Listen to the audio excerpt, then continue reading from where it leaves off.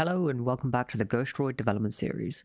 Today we'll be adding simple player movement and creating a screen wrap handler that will allow any object we attach it to be able to pretty much be able to wrap from one side of the screen to the other. That's kind of the general plan for the day. We do need to create some other stuff, like, actually add ourselves a little level and a background. Now, that's what we're going to start with, and very, very thankfully, that is very, very, very simple. So let's go and start with the level. So to do this, we're going to create a new scene by using the little plus icon up here next to our scene tabs. So add new scene. Now, usually in other playlists or other series, you'll see me do like a 2D scene and then do a tile map. For this, we don't actually need to. We're going to use a user interface node. Now, the reason we're doing this is because the user interface node can actually attach to the size of the screen, right? So we can have a level that is automatically scaled to the size of our screen.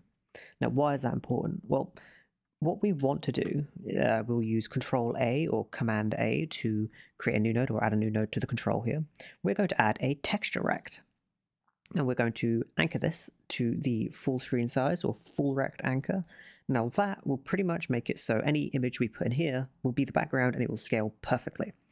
Now, scale is a very interesting word because we don't actually want it to scale, we're going to want it to tile.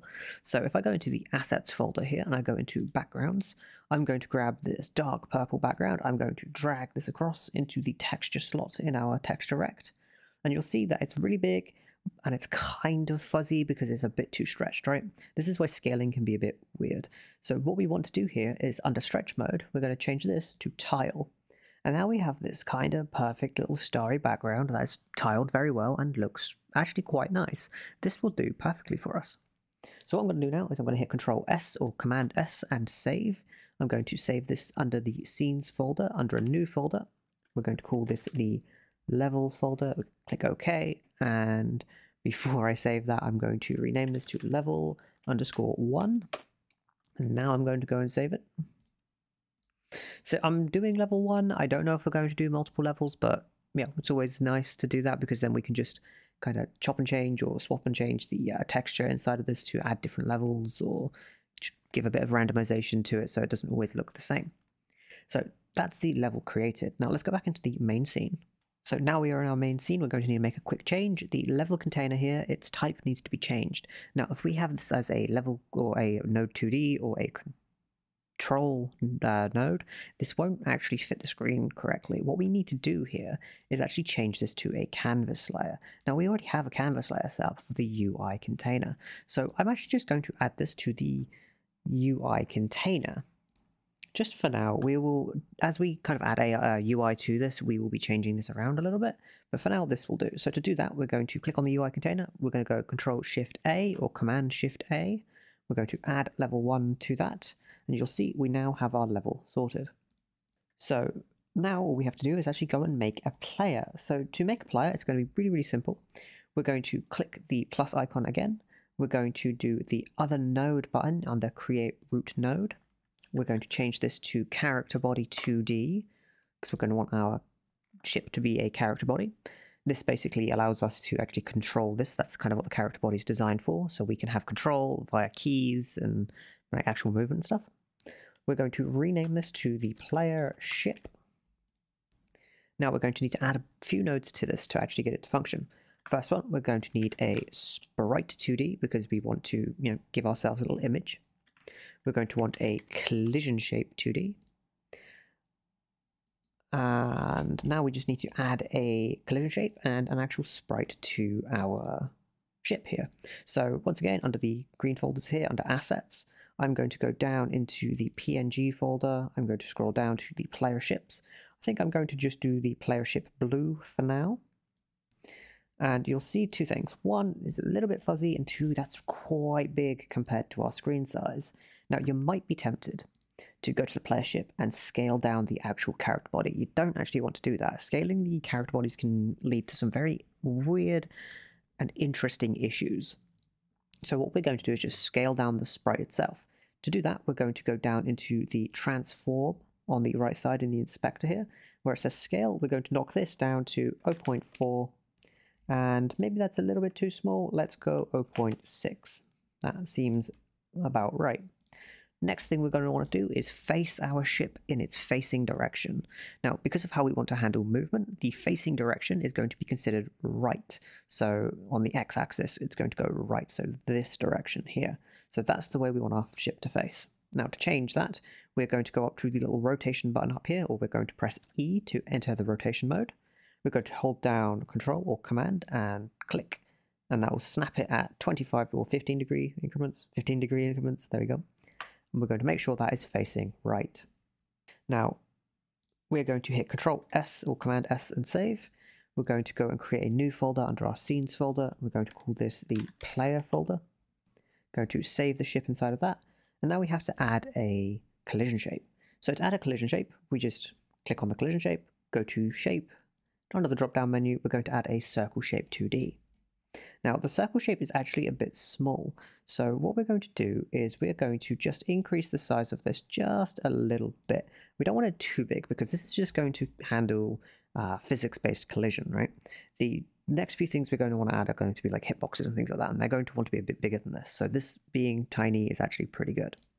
So let's hit Control S and save and make sure that is saved. Let's go back to our main scene here. I'm going to close the level scene that we have open by middle clicking on it. So go back to the main scene, go to the entity container. We're going to hit Control Shift A or Command Shift A. We're going to add the player ship. We're going to move this to be roughly centered.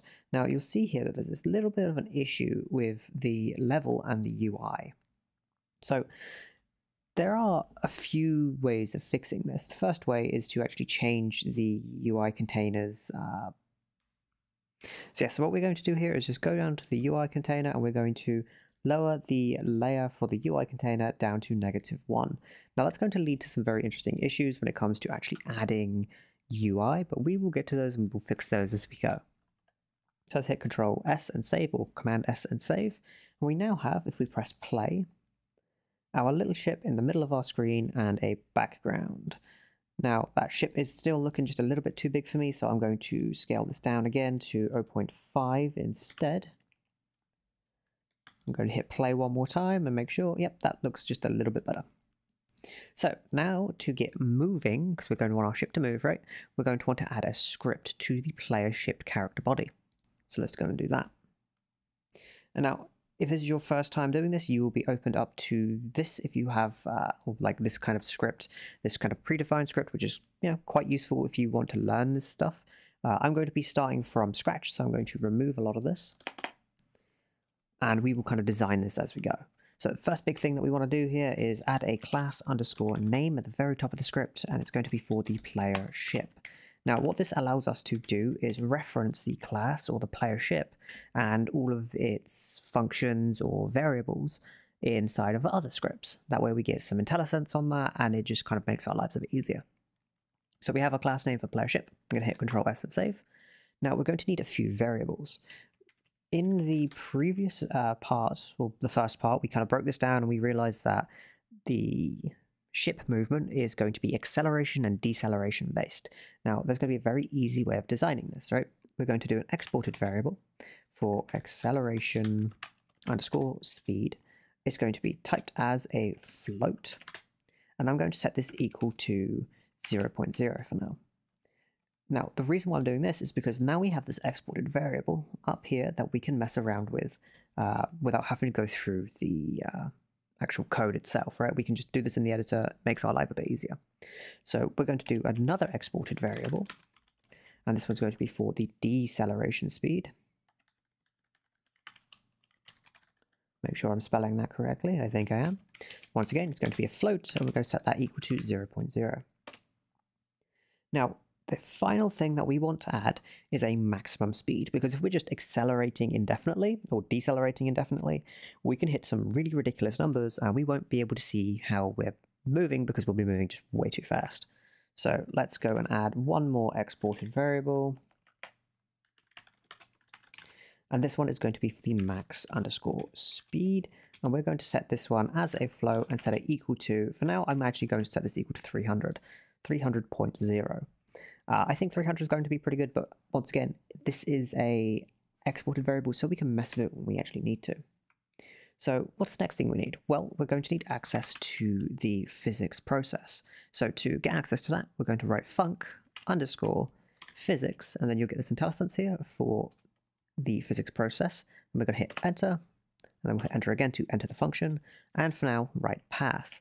So we now have access to the physics function. We just need things to put inside of it. And we don't really have anything to put inside of it like right now. So let's actually go and add some things or create some new functions that we can put inside of it. I think the very first one is going to be very simple and very kind of important, and that is going to be looking at the mouse position. Now, we could do this code inside of the physics process. Personally, I like to separate things into more or separate functions, just because it allows me to individually take things apart piece by piece and change tiny things like here and there that can actually have a really large impact. So take the look at mouse function that we're about to create, for example. So let's go and create this. Look at underscore mouse underscore position. There we go. I have cold hands today, so it's a bit of a pain to type. Going to add a minus and then a arrow here to make it void. That basically says that there is nothing returning from this, just makes it run just a little bit faster. We can do the same thing to the physics process, so we can do that. Once again, just makes it run just a little bit faster.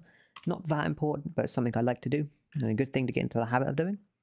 So for looking at the mouse position, we need to first get the mouse position. So let's create a new variable inside of this for mouse underscore position. And we're going to set that as a vector2, because our position will be a vector2 array of sorts. Or is it an array? I guess a vector2 is an array, technically speaking. But yes, we want it to be a vector2. And we are going to want to just do something very simple and use get underscore global mouse position. And we're going to be storing that inside of this variable. So it's just a bit easier to use. We don't have to type out this whole get string here.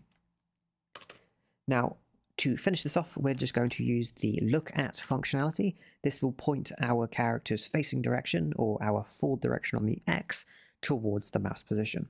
So we're going to use look at and then pass through the mouse position. Now I'm going to put this inside of the physics process. I'm just going to call that by going look at mouse position, and that's it. We should now have a sprite, or our ship should now be tracking our mouse position perfectly. Now, the perfectly is a very key word here, because this goes back to what I was saying about changing minuscule things that can have a really large impact. So what if you wanted to have the ship very slowly face towards the mouse? Well, that would actually change how you move quite a bit in a game like this. So that would be a very, very large change for just a small, simple function. So in this case, separating it into its own function can actually be quite important. So let's actually go and test this real quick. Let's hit play. Now, as you can see, the ship is now centered on the mouse, or it's staring at the mouse, and no matter which way I do it, it's always going to look at the mouse. I pass through it, it's going to snap to it as fast as it can, and that keeps our mouse being tracked. So we now have our looking direction sorted. We now need to just handle the acceleration. So let's go and create a new function for this. It's going to be func handle underscore acceleration. This is going to actually need something. Well, it's not going to need something passed into it. It's a good idea to pass something into it. And by something, I mean delta. Delta is kind of allows you to keep it frame locked or unlocked from the frame rate. Basically means it works a little bit better. We're not going to need to do that this time. We will probably add that in the future when a bit more necessary. But there shouldn't be any frame rate related issues with this game, because it's going to be a very small game. Once again, that's another thing you got to think about. It's very easy to get into the design everything perfectly as fast as possible with, you know, a kind of very complex thing, but you can end up digging yourself a bit of a hole where you end up optimizing too quickly, or optimizing yourself to death when it comes to developing. So we're not going to go over optimal with this. We're going to just kind of start from a foundation and build up and kind of add optimization as we need to as we go. So with the handle acceleration function, well, first we need to go to our project settings, our input map, and we need to make sure we remember that we've added these actions here. So this is the accelerate and the fire actions. We're only going to need accelerate. So we have this function defined, we have keys added to this. Now, if you don't have this, to add a new action, you type in the name of the action in this box, you click add, and then you click the plus sign and you press whichever key you want to have as the key to activate that action. So we want to accelerate, and that's going to be W or up on our keyboard. Okay, so how do we get that into code? Well, we use an if statement. We go if input, so we're actually accessing the input functionality of Godot, dot is action just pressed or just released. So depending on how those go, we'll actually do something. We're actually going to want to go is underscore action press. So if we are currently pressing the button, we're going to want to then use the accelerate. If the accelerate button specifically is being pressed. So if W or up are being pressed, we want it to do something. So what do we want it to do? Let me add some space here so we can actually see what's going on a little bit. There we go. What do we want to actually do? Well, we want to modify our velocity and get ourselves moving towards the mouse. So how do we go about that? Well, first let's access the velocity. And then we know we want to set it equal to something. So let's set that equal. Well, we want it to move towards something, right? So, okay, velocity dot, there is a move towards functionality that we can use, which will move the velocity, which is a vector2, towards another vector2 by a specific increment. That's very useful for us. So what do we want to move it towards? Well, here's where it can get a bit weird. There's a lot of different types of math you can do to accomplish this type of movement. We're going to use something very simple. We're going to grab the transform.x. This is basically grabbing the forward-facing position of our character and moving it towards a certain point. So what's the certain point? Well, it's going to be the transform.x, so forward-facing.x times the max speed. So we are timesing our transform.x by, in this case, 300, and that's kind of where we want our velocity to move towards, or that vector2 to move towards. That will make it so it moves towards that exact point that we are currently having our mouse on, or it'll basically move towards our mouse at a certain speed, and it will just kind of keep doing that until it hits the max speed. Now, how fast do we want to do that by? Well, we want to do it by the acceleration speed. This will make it so that now we will accelerate up to our transform.x times our max speed, so vector2 times 300 by the acceleration speed. This will add very, very nice and smooth acceleration to our plane or our ship. So after that, I'm going to do a return statement. This will basically say, if this is being pressed, do nothing else after this code. Perfect. But if this is not being pressed, so if this is not true, we want to run something else. We want to run a new velocity. We want to go set that equal to velocity dot move towards. And now we're going to want to pass in a new vector2. This one is going to be vector2 dot 0. And then we're going to want to do that by the deceleration speed. This will basically slow our ship down by the deceleration speed amount. So what do we got to do next to actually get this to kind of be able to test this and use this? Well, under the physics process, we need to do two things. We need to call our handle acceleration.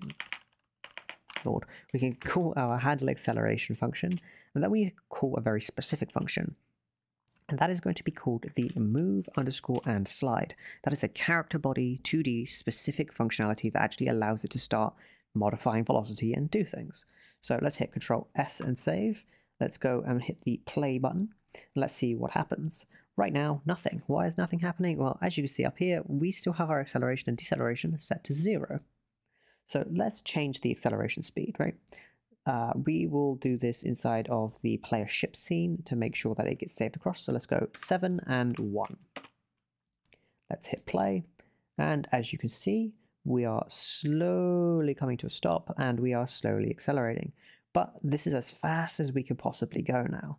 And I think this is a good speed. And as you can see, when I try to turn really quickly, it's got to kind of counteract the speed that it's going and slow down and then come to a stop and then keep moving. I think this feels really good because it adds a kind of drifty sensation to the ship, which means you have to be as precise as possible with your movements to try and dodge things. Now that's great, but here's a new little issue we run into, right? If I go off the screen, well, we are now gone. We are now completely off the screen. I now have to turn the ship all the way around. Let's do that. Let go of the mouse, or let go of the acceleration button, and it's just kind of gone. So let's see how long it takes to get back. A little while. So what we want to do now is handle the wrapping of the ship, right? We want to make it so it can wrap between the corners and the tops and bottoms of the actual screen. So to do that, we're going to create a fun little thing I like to call a handler. It's basically a node which controls a specific functionality that you can then put or attach to anything. Designing it for our player ship this way means we can attach it to the player ship, asteroids, UFOs, pretty much anything we want to be able to screen wrap. So let's go and do that. We're going to want to create a new scene of node 2D type. I'm going to switch to the 2D here. Node 2D type. I'm going to call this the screen wrap handler. I'm going to hit Control S and save. Go upper path. Going to create a new folder here for the handlers. Going to save the screen wrap handler inside of that folder. And now all I'm going to do is add a script to it. We don't actually need to do much to this other than add a script. I'm going to add a class underscore name. And this will be the screen wrap handler. And we are going to need access to the process function, but not the ready function. So let's get rid of these comments here and just add a few things. What are we going to need to add? Well, we are going to need to first get the size of our screen. And we can do that on ready. So on ready basically means when the ready function fires, or when this node becomes ready, we want to do something specific. So in this case, we want to on ready create a variable for the screen underscore size. This is going to be of type vector2, and it's going to be set equal to the get underscore viewport underscore rect. Now you'll notice that I didn't get any autocorrect for that, and that's technically because it is a rect2 type of variable. But I'm just going to save this as a vector2 because it kind of stores it in the same way, so it should be fine. So we want to get viewport size rect dot size. Now that will basically contain the x and y size of our screen and store it within inside this vector2 called screen size. Now the next thing we want to do is an exported variable. We're going to call this the owner underscore node. We'll set this equal to a node 2D type because every node that we plan on using will inherit from node 2D. We'll set it equal to null. Now there's a few ways you can do this. You don't need to do this as an exported variable. You could actually set up a function. Let's go do that. Let's go func set underscore parent. It will be of void return type. And then we can just go owner node is equal to get underscore parent. And that will set the owner node equal to the get parent. Now there's a reason why I don't want to do this specifically, and that is because we may change the structure of our character and stuff. For now, let's just go and make sure that works. Very easy way to do that is to set up the ready function. So func underscore ready, and then use set underscore parent inside of the ready function. And we can then change this from an exported variable to a normal variable, and we can just keep it set as null like so. That kind of removes one extra thing from our inspector here and will auto set the parent for us. So let's go and now set up the actual object wrap functionality. So to do that, we're going to write func handle underscore object underscore wrap. It will require no parameters and will be of type void for the return type. And now we're going to need to just kind of check a few different positions. Now, we can do this quite quickly and simply. Now, there's a reason why I have the owner node, right? Because we need to know where the owner actually is in space.